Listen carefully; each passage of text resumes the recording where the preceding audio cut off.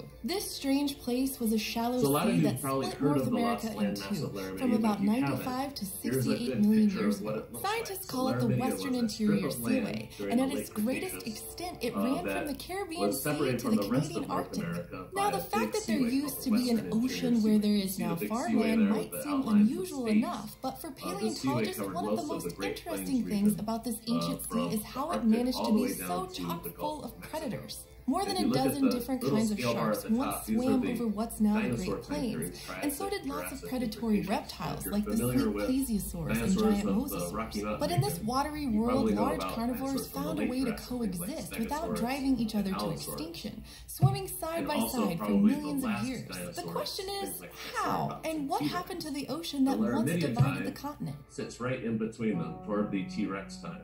The origins of the Western Interior Seaway go all the way back to the Jurassic period, when sea levels were about to rise, while the middle of North America was in the process of sinking. Starting about 180 million years ago, a plate of oceanic crust called the Farallon Plate started encroaching from the west, driving itself underneath the continental crust of North America along the Pacific coast. The collision caused the North American plate to bend upward, creating mountains in some places and in others beginnings of a shallow basin. The denser oceanic crust continued to work its way under the continent, all the way to modern-day Utah.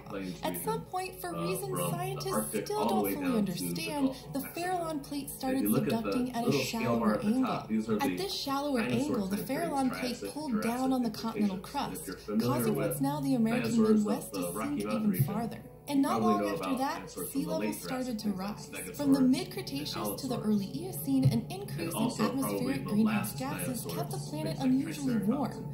By one estimate, the average global temperature of the Cretaceous was 6 degrees Celsius higher than it is today. And warmer weather means higher sea levels, so as North America flexed downward, ocean water slowly flowed in. And by about 95 million years ago, in the late Cretaceous, the Arctic Ocean and the Gulf of Mexico were connected. Now, North America was a land divided in two.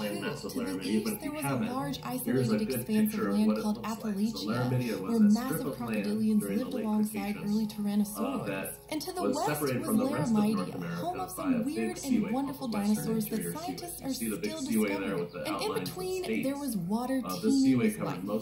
Fossils of marine fauna like crinoids are common from this time. Paleontologists have also found the hard internal body parts of gigantic squid, some of which may have been more than 7.5 meters long. Clams covered parts of the sea floor, including species more than a meter across, and other species banded together in huge masses, forming reefs. Now, where there's a sea, there are usually predators, and the Western Interior Seaway had more than its share. Fossils across the Midwest show us, for example, that more than 20 different species of sharks once swam in the sea. One of the most common was the 5-meter-long Squalocorax.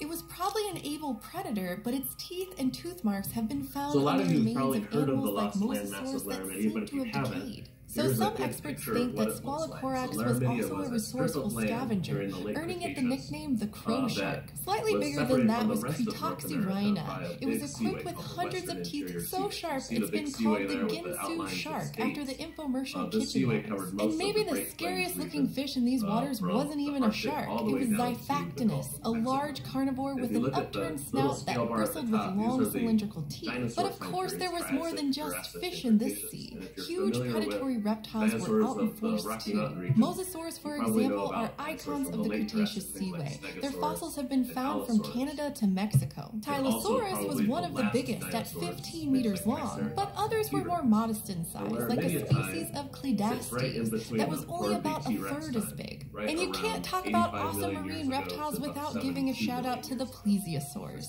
The Western Interior Seaway was home to more than half a dozen genera. Styxosaurus was a 12-meter-long leviathan, whose enormous neck was about half of its total body length, while other plesiosaurs had shorter necks with longer snouts. Sharks, mosasaur, plesiosaur, and big toothy fish. Now, that's a lot of predators. And normally, an environment becomes strained when too many animals vie for the same resources. Typically, some predators would have to go extinct, as they're outcompeted by others doing the same thing they do, only better. So how did all of these big killers manage to live in the same waters? Well, one possibility is that they all lived at different times in the Cretaceous. After all, fossils accumulated for almost 30 million years in the seaway, so just because two organisms are fossilized in the same place doesn't mean that they were contemporaries. But a study in 2010 reviewed all of the deposits in the seaway where some of these large predators like Xiphactinus, Tylosaurus, and a number of big sharks were found. And the results confirmed that many of them did live at the same time, but their geographic ranges didn't change to accommodate each other, as some experts had expected. Instead, all of these carnivores also lived in the same places. So it seems that the predators of the western interior seaway observed a time-honored rule. If you can't break them, work around them. In other words, they underwent the phenomenon known as niche partitioning, in which competing organisms evolved to live and work around each other. And niche partitioning can work in lots of different ways. Sometimes predators evolve slightly different methods of hunting in order to reduce competition, or they might begin to eat slightly different kinds of foods, or they might adapt to very specific physical niches within the same habitat. In the western interior seaway, we can see how these predators found ways to coexist by looking for clues in their anatomy. For example, some sharks like Tychodus had flat knobby teeth that were perfect for crushing shells.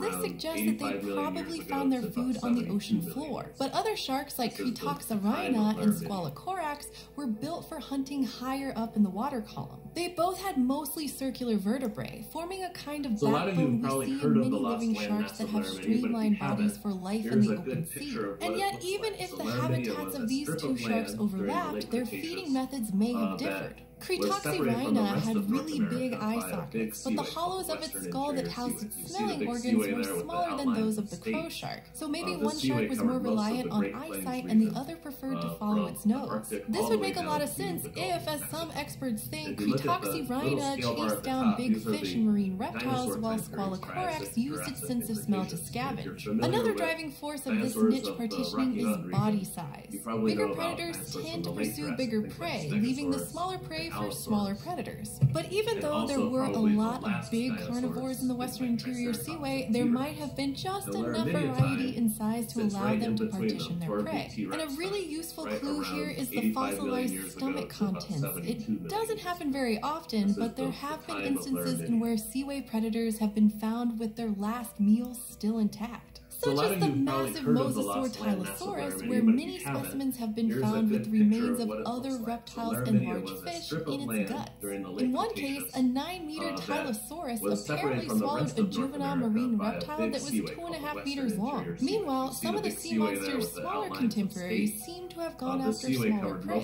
When scientists are lucky enough to find specimens of the mid-sized mosasaur Platycarpus, the belly area is often filled with fish bones. So maybe Platycarpus had a specialized fish-based diet, and the massive Tylosaurus was more of a generalist. Now, mind you, bigger predators don't always go after bigger prey. Long-necked plesiosaurs were some of the biggest reptiles in the western interior seaway, but their stomachs are often found to be filled with the smallest fish, because their tiny heads and teeth kept them from eating anything more than about half a meter long, and eating tiny prey would have kept them from competing with a lot of the other predators. So differences in body size, anatomy, and habitat helped reduce competition between some of the seaway's top predators. But we know they did interact. In fact, the evidence tells us that sometimes they turned on each other. Paleontologists have found teeth from Cretoxorhina embedded in the vertebrae and flippers of some unlucky marine reptiles, including an adult mosasaur. Meanwhile, scars that perfectly match the distinctive teeth of Squalocorax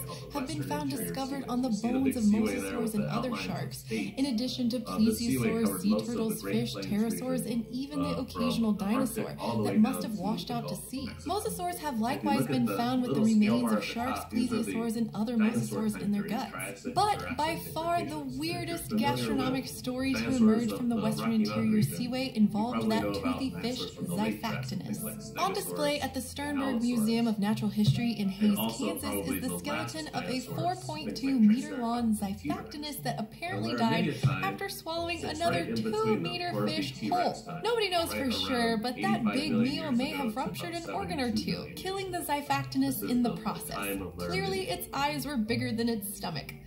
or its entire digestive system. So there were a lot of ways to get eaten in the Western Interior Seaway. But while all of that hunting was going on, the Cretaceous Sea itself was changing. At its maximum, around 90 million years ago, the seaway covered everything from central Utah to western Minnesota, and from Mexico to Canada's Northwest Territory. But beginning around 80 million years ago, the heartland of North America entered another period of geologic uplift. The precise causes of this aren't totally clear, but it seems likely that as the Farallon Plate descended into the Earth's mantle, part of it detached and relaxed its pull on the continental crust. The result was that the region that we now call the Great Plains rose back up, and as it did, the seaway receded. And yet, it's still with us. Fossil-bearing limestones left behind by the inland sea are common in many parts of the Great Plains today. And for hundreds of years, these rocks have been a popular building material.